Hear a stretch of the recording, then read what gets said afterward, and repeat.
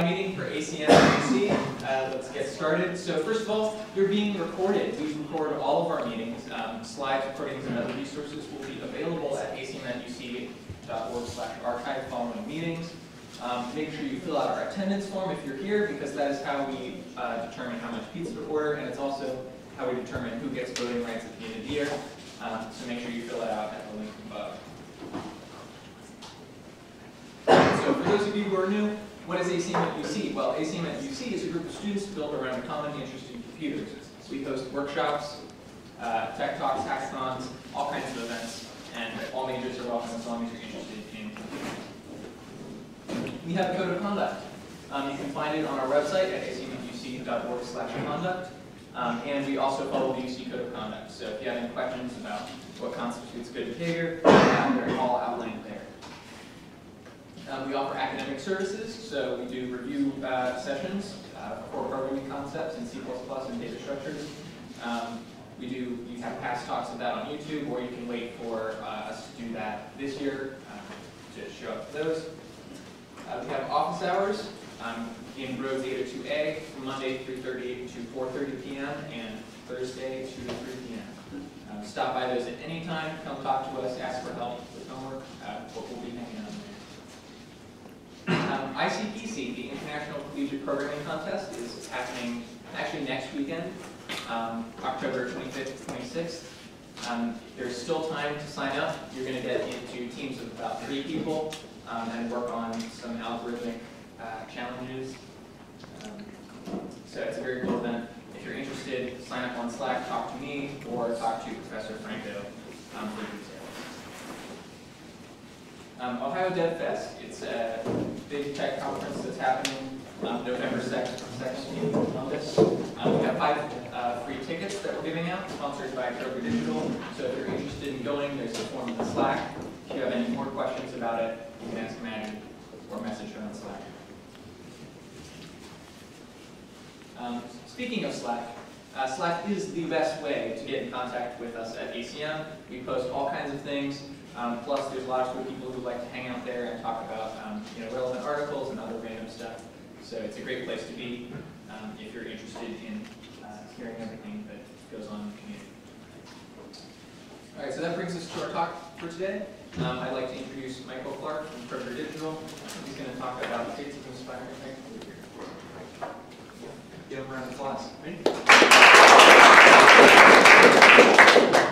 So actually, I'm just some guy that Maddie, found walking down the road and said, "Hey, you want to do a talk?" And I said, "Yeah, sure, offer 10 before you come." So I'm an employee of Kroger. I'm wearing my Kroger shirt today. I've been with Kroger Digital about 8 years now, going on. I was one of the first 50 people in Kroger Digital.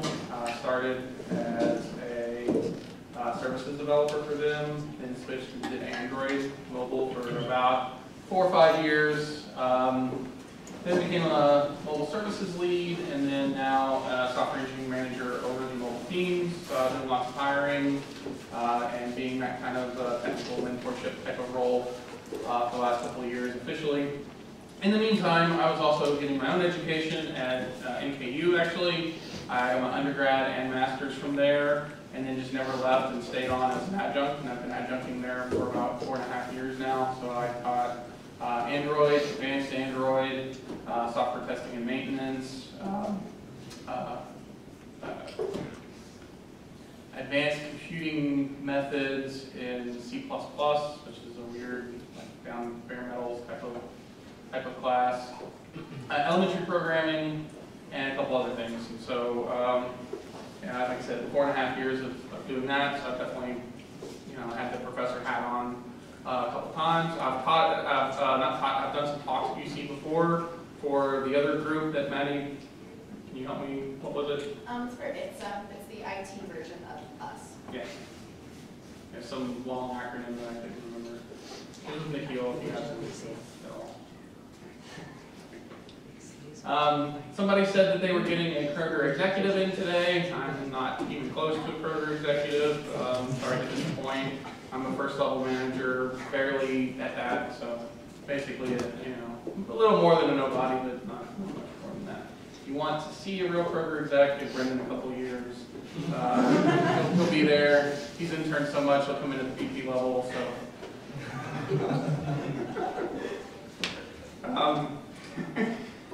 So all that being said, we do a lot of internships with Kroger. So I'm going to do my shameless plugs all at the beginning.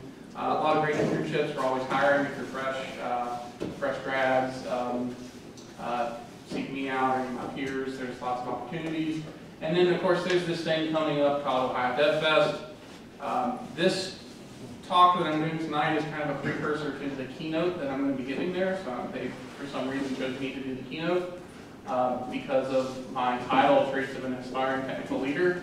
Preparation is not one of those traits, apparently, because I am not at all ready for that. And regardless of how many times I've been in front of people talking, I'm constantly always nervous, butterflies in my stomach, and especially when it's recorded, I feel even more awkward. So tonight, I'm not going to give the keynote. I'm going to talk about all the same topics of the keynote.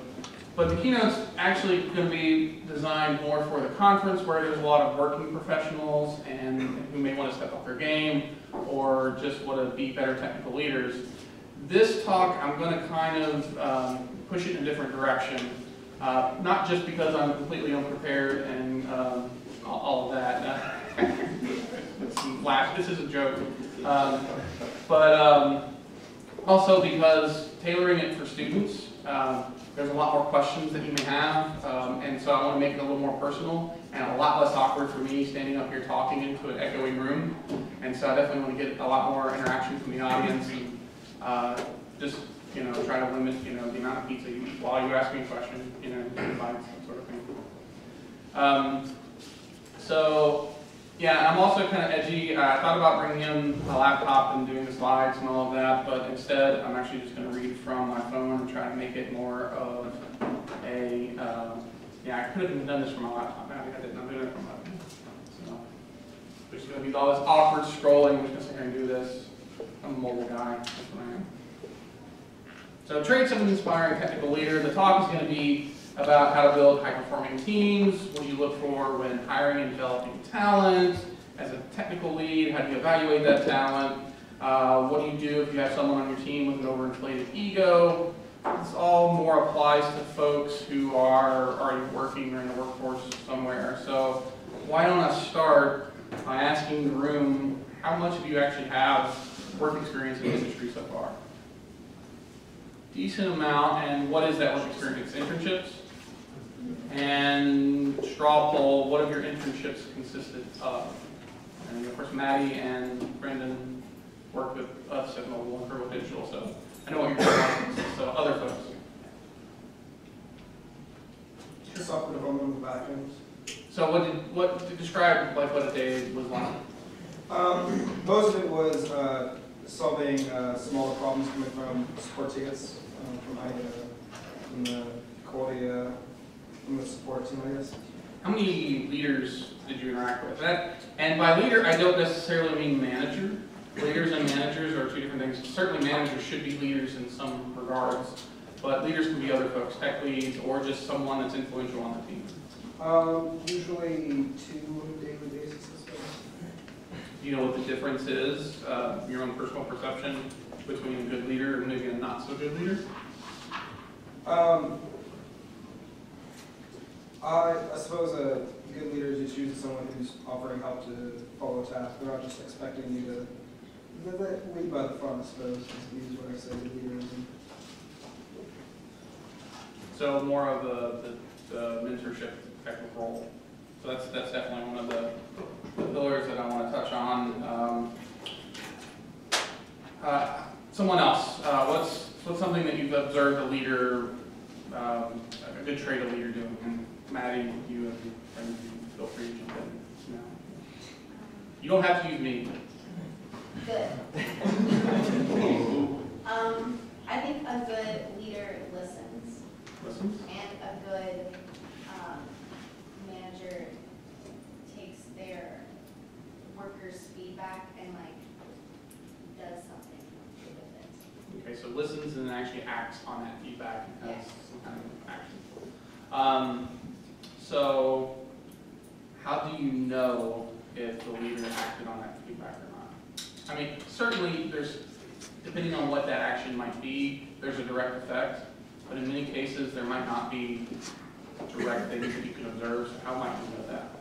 Well, a good leader would probably let you know that they're actively Yes. trying to. Some form of communication, some form of follow-up. That in particular is something that is lost on a lot of leaders. So those are great examples. Does anyone have an example of something that maybe a not so good leader has done or exhibited? Ooh, you should raise your hand. I think one thing that separates a good leader from a bad leader is that a bad leader will not admit when they're wrong, and they'll try to just always think that they're right because they're sort of in a leadership position, whereas good leaders admit when they're wrong even though they're in a leadership position above others. That's a good point. So yeah, definitely not just the ego, but just the position of authority. I'm right because I'm in this position. That's a good angle. Anyone else has worked with this? Yeah. I've seen leaders being kind of a follow-up to Brendan, but I've seen them being too stubborn to not realize if something cannot be done with the amount of time or resources we have. Mm-hmm. So just like if you have something in mind, but it's not possible to be done, just give up on it. So more is being asked than can be done in a certain time frame with the resources given. So what that means is they don't have proper expectations set from some way, shape, or form. Yeah. So actually the first topic that I have is around managing expectations. So that actually is a great segue into it. So have any of you heard of under promise and over deliver? Yeah, that's essentially what it is. So when we say managing expectations, it's not just depending on your role. If you're a tech lead or if you're a manager, you have multiple sets of expectations that you have to set. So you have to set expectations with your employees on what your expectations are from a given role or a given team. You're going to have peers that are going to be dependent on you in different business units, for example, depending on how large of an organization. If you're a smaller, startup or something like that, then it's kind of more of a do or die type of situation. So that's going to be different. But I'm talking more in a medium to large size organization. Of course, I have Kroger on my mind with some of this, but you're going to have peers, other pieces of functionality that are dependent on you or you're dependent on them, and so you have to have a good relationship. You have to manage the expectations for delivery that way. When we say manage expectations, I don't just mean asking that peer, this is what I expect. It's also communicating and making sure that you know what is expected of you. And so it's making sure you have that communication as a two-way street. So communication really is going to be the key driver through a lot of the topics, through a lot of the foundation that we're talking about. But core piece that a lot of folks miss, especially new managers or even tech leads, is they have no ability to manage up. You know what I mean by managing up? Anyone want to take a guess? Yeah. Is it being able to negotiate with the executives and explain what's going on?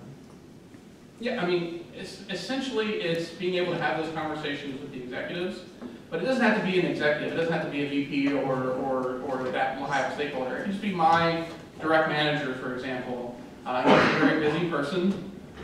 He may not have all the full context and awareness. And so I have to make sure that I'm proactive in giving him or her the information, in my case it's him, the information that is needed to make the decisions at his level that is needed. And so managing up is making sure that you communicate your expectations of what you expect from him clearly as well, or her in that situation. So as an example, if we're talking about the hiring needs of a team, for example, this one that actually came up this week for me. And if I have a certain set of needs how does that person know what my needs are? They're going to come in, and if they need to make a decision, they're going to use the best information that they have available at the time. So it's my job to manage up. In other words, it's my job to make sure that his expectations are set, that my needs are met, and that I'm proactive with it, and that I don't just wait to be told what to do, that I'm proactive all the way up. And then if there's anything that he needs to follow up on with his boss, and so on and so forth, that's what we call managing up. And so that's something that, especially new tech leads, new managers, if they don't do it properly, they're not going to be able to have the type of relationship that they need to be effective and really gain the trust of their team. So, managing expectations. Has anyone ever been on a team or in a situation where expectations weren't properly managed? Any good examples?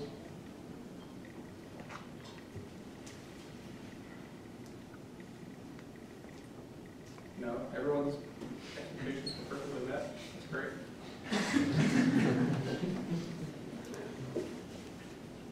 Okay, I'll try to do a hypothetical on this one. I'm trying not to get too specific because this is recorded and certain people are going to know when I'm talking about them or not if they come back and watch this. And yeah, you're giving me that look. Let's say you wanted to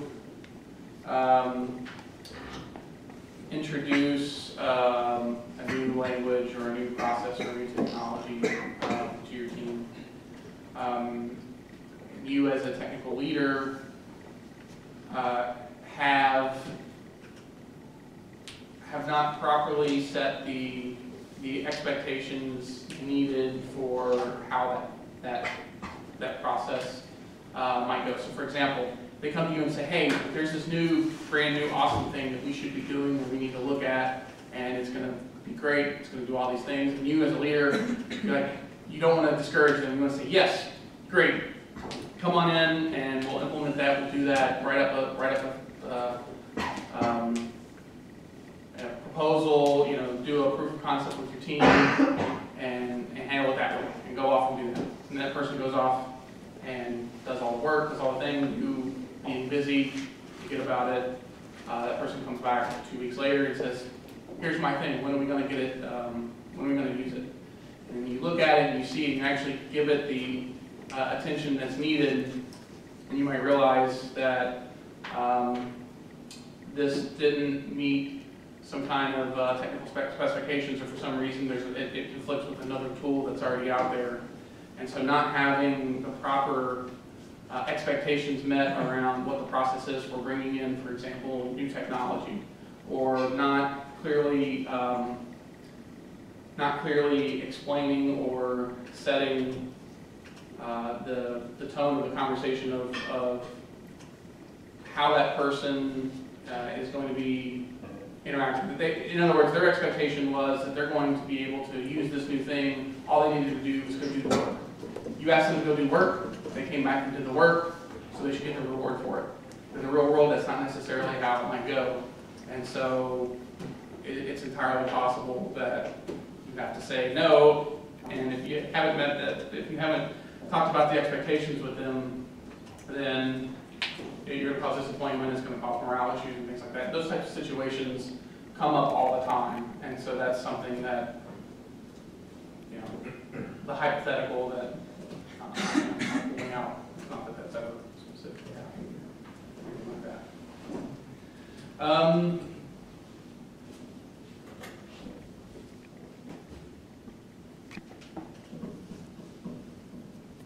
Not getting as much interaction as I'd like. Any other questions around expectations? Any other?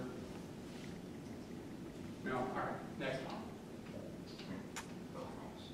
Actually, question for you about expectations. So with you now being in a management position, as you said, what are some of the techniques that you use to set expectations for your team in a way that's understandable for everyone on the team?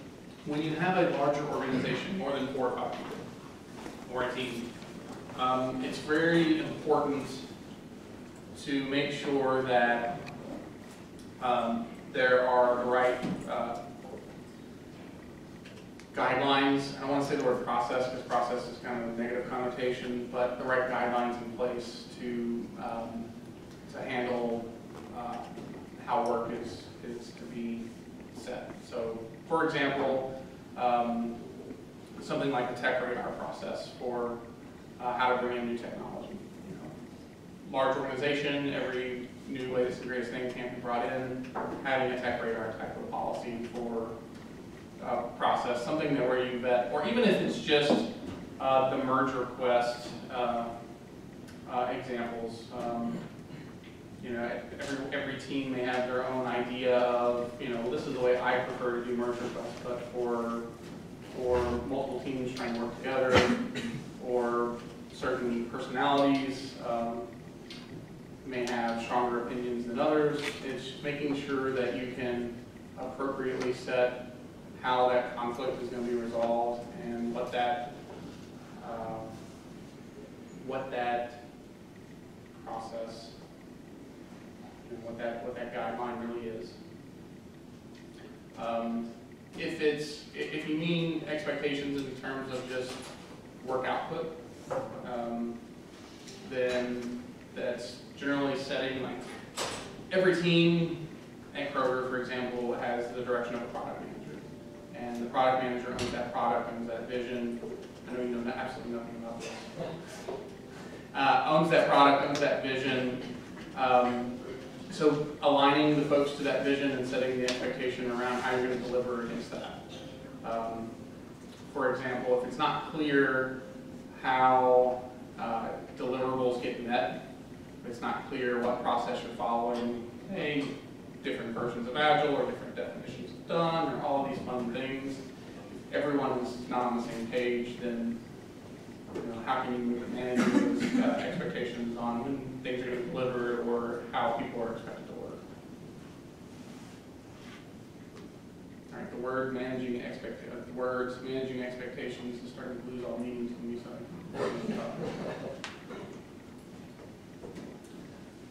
Let's see. So talking a little bit about delivery of work. So one thing that a good technical leader tries to help manage or tries to help with any team, and this, again, a leader is anyone who helps influence someone else. So whether that's helping a product manager, helping a manager, being a tech lead. One of the things that they do is help manage work in process or scope, making sure that scope doesn't creep. You guys heard of scope creep before? All right, seems to head nods. All right, so we're not going to be topic. So scope creep. You want to have a good example of a time scope creep happened to them?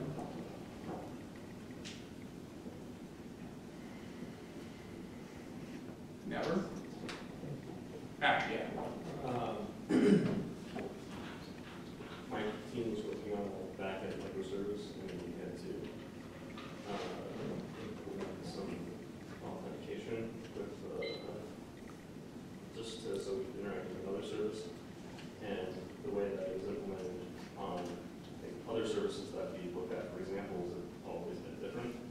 So an idea came to me, okay, what if we write our own client library, the standard that everyone can use. So that was something that wasn't necessarily in our plan from the beginning, and we tried doing it, but ended up having to stop working on that just because of time issues. And so how did the team overcome that? And they had to stop and move to something else? Yeah. Did they ever come back to it to finish it up? And that's what I'm asking. So, yeah, a good technical leader would have tried to stop that. So were you operating in some kind of an agile framework? Did you have a Scrum Master, or were you using Scrum specifically, or some kind of a project manager? I don't know. Not really. So you said you were using Agile? Yeah. And does that mean you just did like daily stand-ups, or so just the loose definition? who really managed the work? Was there a tech lead? Yeah, so we have a tech lead and a business analyst. Okay, so you had a business analyst. They're usually the one that helps you define that scope and define that story. Did they not see that the scope? They weren't really involved in the planning of that certain scope feature. Mm-hmm.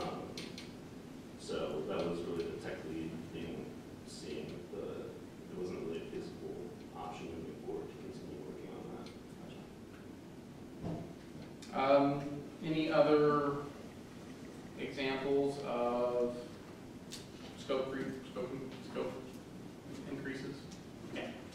I have one where I, as a co-op, was asked to build a front end for an existing tool that another engineer had built. And so I started by making the front end, I was testing it, and I found a few bugs, and I ended up tracking them down and realizing that they were coming from the actual output that I was displaying, so there wasn't a bug in my code, it was a bug in the tool.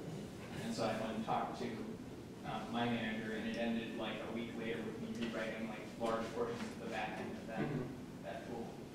And so in that case, once again, so you actually were able to deliver in this case, but at the same time, it still derailed the thing that you were supposed to work on. Yeah. Was that a conversation with your manager that was just accepted that you're gonna, the scope increased? Yeah, I think it was, part of it was that like I had talked to them about what it was and they had sort of said, okay, go fix it. Without, I don't know whether or not at the time I realized that that meant that I would have to go back into that whole other piece of code, but it kind of ended with reworking a lot of other stuff in the back, which kind of needed to be done anyway, but yeah. So let me take a step back. Does everyone know what I mean when I say scope creep?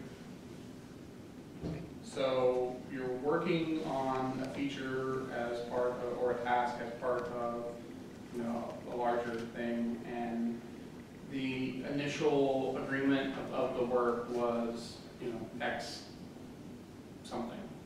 And scope creep is in the middle of working on that, someone comes up to you, either outside the team or even inside the team, and says, yeah, X is great, but we really need X plus a little bit of Y.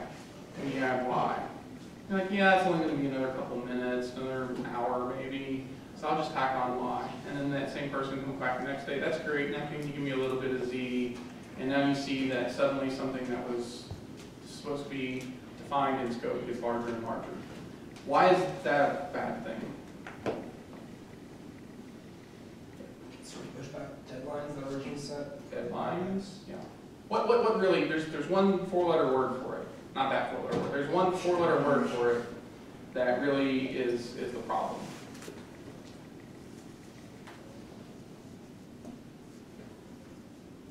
Work. It is work.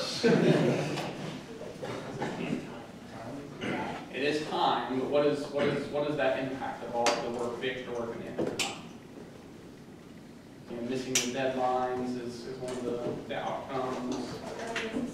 Are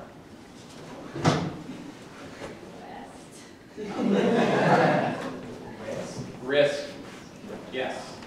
So scope creep is part of risk, and so a trait of a good technical leader is going to be identifying and managing some of the risk. And so that's where scope creep comes from. And so, again, not a manager, not necessarily a tech lead, just someone on the team that says, hey, there's inherent risk involved. So scope creep is one type of risk. What's another type of risk? To a deliverable project, sprints, whatever. What other risks? Sure. There's always just not being able to get it done. I don't know if that falls under scope creep, but. Well, I mean, some scope creep may be, other unknowns. Yeah. So you're in the middle of doing the work, and suddenly the thing that you thought was this big is really this big, right? It's not really scope creep. I mean, it wasn't like someone was asking you to do it. It's just, you have a better understanding of what the scope is now, and it's just a lot larger than what you have. And so that's part of it. By the way, this is the whole risk aspect of something that Agile tries to solve and all of that. But it's really the calling out and the identifying of those risks that's a good trait of an inspiring leader. So What other types of risk are there? I don't know if this one's a risk. One of the problems we ran into was running out of licensing, which caused huge delays. Certainly, yeah. So there's all kinds of extra team-related stuff. So you're writing the code, but if you don't have enough licenses, or the environment fails, or there's a power outage, or all of these things could happen that could increase risk. Now, there's not a lot of things that you can do as a technical leader on a team to really, really impact that directly. But there's a couple of things that you can be prepared for, like not having enough licenses.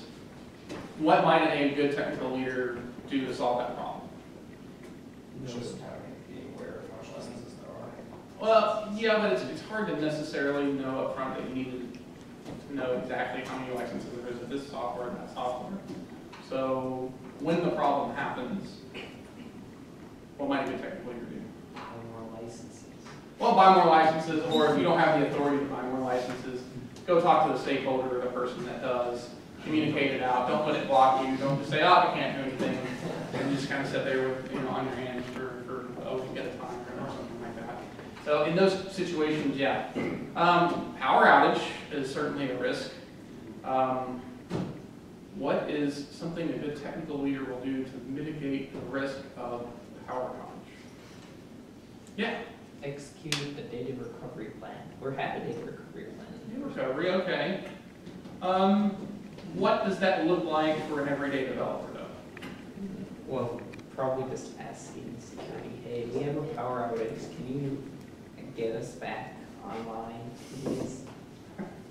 Sure. Let's just say it's a local power outage to a local dev machine that you have. Let's not assume it's a laptop with a battery.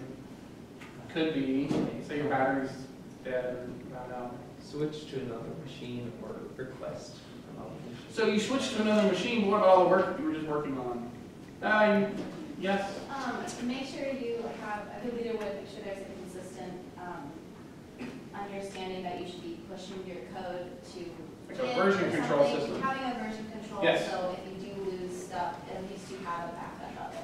And not just power outages, but what's another type of risk that version control solves for? And so, we're all talking about either work not being able to get done because of something that way, or the work being too large. What's the other big piece to this? Not just the code, not just the work itself. People. So what if we have a people outage, like they're sick? And then just do it like remote. Well, they could do it remotely, but let's say that they're dying, and they're not going to be able to do it remotely, and they've been working on something for 2 weeks. Version control would help that, and so making sure that you have a good merge request policy. By the way, what is the best practice for merging code in? What's that? As much as possible. Early and often, yes.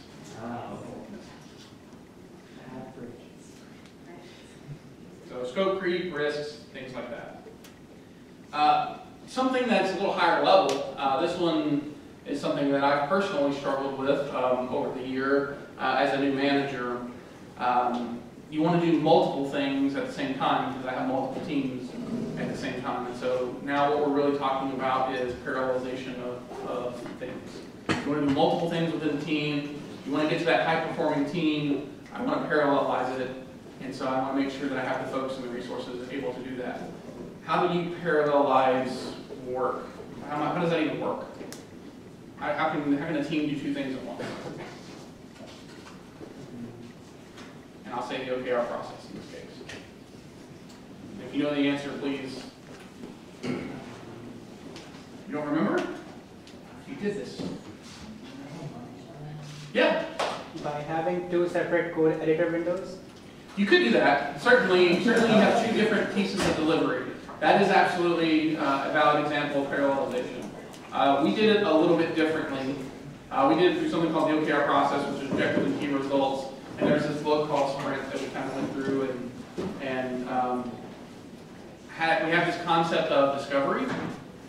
And discovery is the product manager, a tech lead, product designer coming up with the next thing that they're going to work on to affect those objectives and key results. So those 3 folks, plus some others, are off on their own working on the next thing that they're going to be working on, while at the same time, the thing that they discovered on prior, now the delivery team is delivering on, while at the same time, the thing that the delivery team just delivered is going through a hardening cycle, getting ready for production. So there's 3 phases all happening at the same time of 3 things of work. And then now, spread that across 5 teams and you're managing that. At what point is any one piece of given work about to go to production? So in order to do that, you have to have a well-defined scope. And so when you get to start building out high-performing teams, making sure you have these processes well-oiled, making sure you have a lot of the managed expectations and the risk and all that process taken care of. Generally, if you're doing that though, you're not going to optimize so much for, there's multiple ways to optimize a team. You can optimize for people efficiency, but generally, in this case, you want to optimize for what they call feature efficiency. So you're going to optimize based around product teams, which is kind of how we did it at Kroger.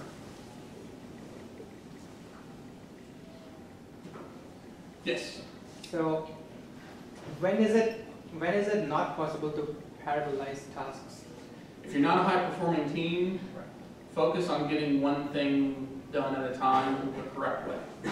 But are there like specific types of tasks or projects that just cannot be parallelized? Yeah, I mean, there's certain work, certainly. Let's talk a little bit. This is one of my favorite topics. I wasn't expecting to put this in this, but this is a great question. How many of you have heard of the mythical man month? Great. What is it? Brooks Law, in other words. When you add people, things go slower.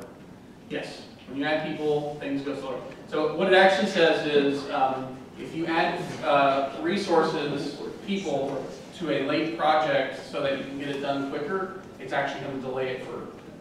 And so that's actually held true in the 70s as much as it does today. I literally laugh when I hear in full faith people say, well, this thing is late, how many people do we need to add to it to get it done faster? It does not work that way. But the way that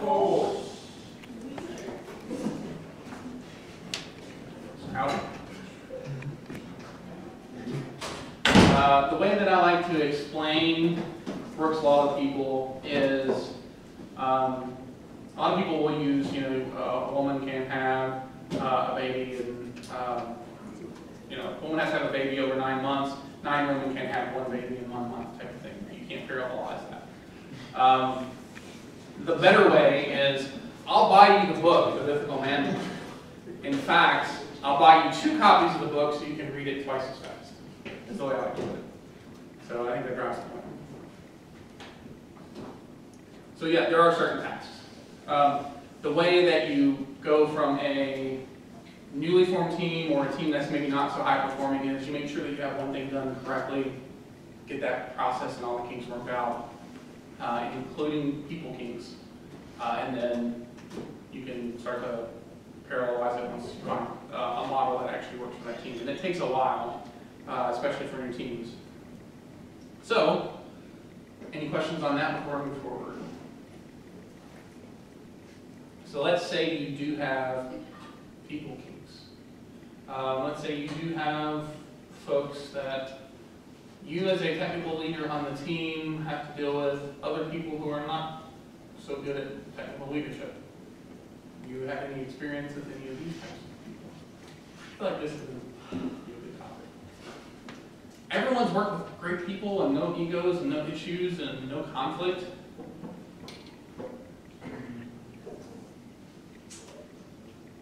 Never worked with a difficult person besides me. Yeah, I'm sorry. Over a great title, a lot of problems communicating. Yeah. Effectively, and it's just different communication styles, and it kind of led to a breakdown and slowdown. So this may surprise you, but folks in the software and computer industry tend to be a little introverted. I know it's crazy, but so communication is hard for even people who are, used to communicating all the time, or people whose job it is to communicate. It's hard. So for folks who are not apt to speak up or not apt to communicate. Being a good technical leader, a good trait of that person is to help get the feedback from your team and from your members, or get that communication, whatever it may be. And there's lots of different ways to do that, but really it comes down to being a personal person. But the other side of it, what if you need to give feedback on a person? Have you ever had to do that? Yeah. Any examples?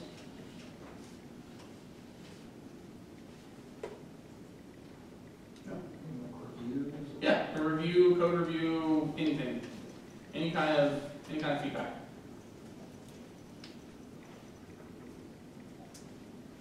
Sure. Yes, we do reviews at Kroger. Yeah. Yeah. And how do you frame that feedback? You go into it saying, you suck, your code sucks, you are bad, and you should feel bad? The whole Zoidberg approach? No, normally they ask what they do well and what they do poorly. And then the few that I gave what they did poorly and something that they could consider to fix it. So a little constructive criticism to like layer the good things with the bad things. Yes. So it's actually how you frame the feedback that makes it how well it's received. So it's actually up to you as the person giving feedback. You can actually have an influence over how well and how positively they take that feedback. As an example, if you have to manage a difficult person, without going into any detail as to preserve the identity of this person, Brandon,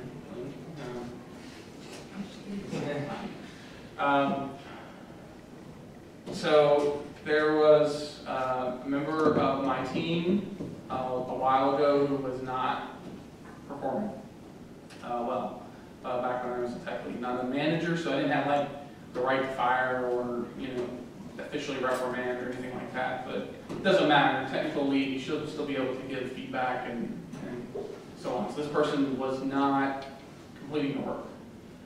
They were valuable. They were able to complete the work appropriately, but getting them to focus on the right things just never seemed to happen. So it's all about how you frame that feedback. I pulled him aside and had a conversation as a tech lead and said, hey, this is the focus. I want you to realize that this, we started with a positive. This is all the things I think you do really well. I value your contribution for all these reasons. I use these exact words because it sounds really official and sincere, and yeah, it's kind of hard to not sound sincere. But it was a heart-to-heart kind of conversation with the person. And I said, however, we need you to focus on this particular thing. It's where more of the best value is going to be. And most of the time, it's just a self-awareness problem. They didn't realize that, what they were doing or how they were doing it had the effect that others were feeling. And it's just a matter of a simple course correction. Even the folks that look like they're being malicious, like that guy's just doing it to get under my skin, I tell him to do something and he just never does it, almost never, ever attributed to malice.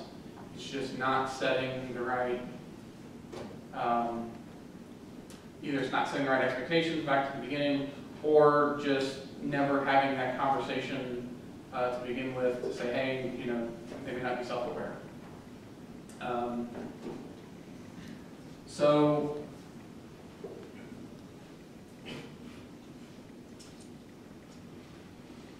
the trick really is, sorry for the pause there, the trick really is not to attack the personal flaws of the person.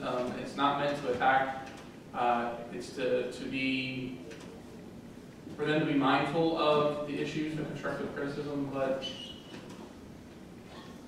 it in a tactful way. They're never malicious. It's almost always something, not having the right understanding or the right alignment is a word that gets thrown around a lot. Occasionally, maybe they just are a jerk. Maybe they are doing it maliciously. At that point, if you're not a manager, you're going to have to escalate it to management. If you are a manager and you're reprimanding, then you have appropriate remediation. And they still go beyond it at that point. That's when you have to have a conversation with HR. If you don't have an HR department, then you're probably small enough to just kick them out directly, that sort of thing. If that's what you want to do. Or tell them, if you don't stop, we're going to kick you out, type of thing. Luckily, I've never had that situation happen. It's never went that far. Usually it's just setting right expectations, making sure they're self-aware of the feedback. The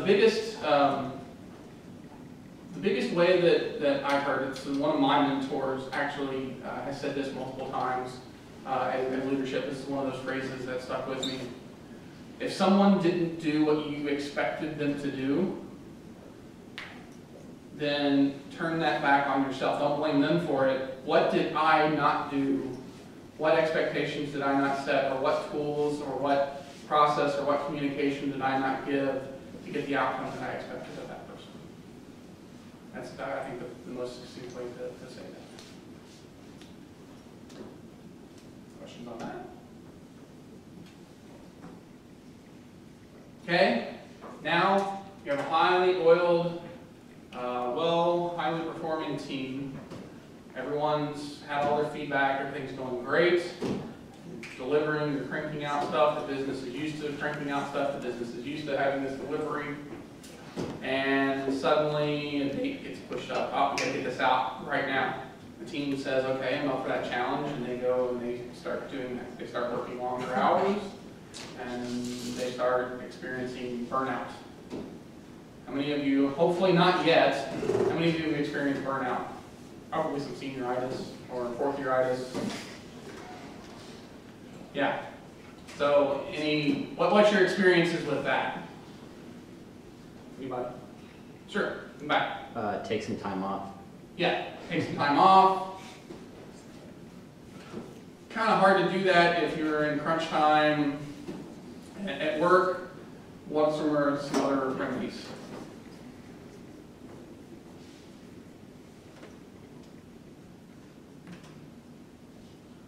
This isn't exactly work related, but we were having in our organization, we're having this huge push for getting more people to join in and be part of the organization, and just taking long hours out of everyone. And at some point, it just kind of took us getting all together, kind of having to sit down and just discussing like how it's all going, and having like a sit down and just talking about why is this hard and how can we make it a little better for you guys. Yeah, like a retrospective. Okay. So if burnout's already occurred with the majority of people on your team, that's actually a failure of management or technical leadership. So what's happened is somewhere along the way, something didn't go as planned. Maybe the deadline, if the team wasn't able to meet a deadline, then either there wasn't enough foresight into the risks of that. Basically, there was some mismanagement somewhere in the project or expectations. But usually, the other big thing that can cause burnout or can lead to burnout is, as a technical leader, and this is more on the management side of things, but even as a tech lead, there's some tech, people rise to tech leads because of their ability to get stuff done. That get stuff done attitude is a very type A type of personality, the red colored type personality. So a lot of times they expect that same thing of themselves, but really it's never ask more of your team than you would ask of yourself. And so as a manager or as a tech lead, you have to step back and say, am I willing to work nights and weekends? And the answer should be never. You never have to do that. If you're coming to that, then either you're going to start up and literally critical, do or die. In a large organization, that means you have to manage your risks or manage your expectations well. So, as a lead, if you say, you got to work 60 hours this week, and if I'm not personally willing to put in that 60 hours along with them, then, then that's going to lead to burnout and the over expectation aspect. Yeah. Well, I haven't exactly worked on a team, but I've worked on a contract-based work, and in those scenarios, I feel like burnouts are especially more risky, because if it's contract-based work, they'll just pull off the contract and give it to someone else. Yeah, and certainly there's a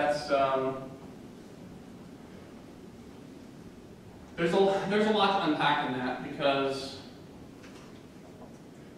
sometimes if you're doing client-based contract work like that, and there's like an RFP process, or just, hey, I need this done in this amount of time, and someone, your boss or whomever it is, agrees, yep, we can do that, then they're setting the expectation that you can deliver, and if the scope hasn't been fully filled out, they're not protecting against scope creep, they're not managing those expectations, and in order to deliver, they're having to burn through. So really, it comes down to the same principle here of, if you're doing this contract work and you're over-committing to whoever your client is in this case, to beat out someone else, I mean, either they need to be upfront with you about, this is a 70-hour type of work, or they need to push back and have better management of expectations.